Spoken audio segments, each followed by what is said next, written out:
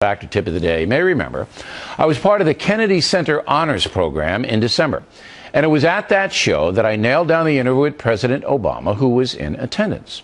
Also, I had a very nice conversation with Congresswoman Nancy Pelosi and her husband at the White House. In that conversation, Mrs. Pelosi graciously invited me to come to her office on Capitol Hill to do an interview. She said this in front of multiple witnesses. So, of course, we followed up, and we expected to book a nice chat. But now Nancy Pelosi is reneging. She's not going to do the interview. So here's the factor tip of the day.